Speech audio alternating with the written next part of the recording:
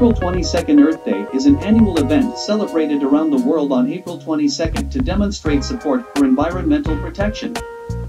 First celebrated in 1970, it now includes events in more than 193 countries.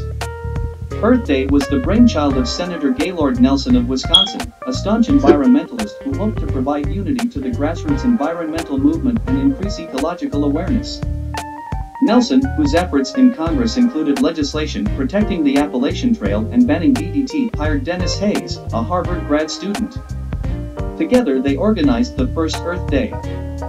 Today, Earth Day is widely recognized as the largest secular observance in the world, marked by more than 1 billion people every year as a day of action.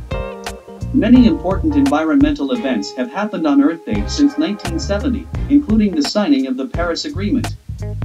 The first Earth Day was focused on the United States. In 1990, Hayes, the original national coordinator in 1970, took it international and organized events in 141 nations.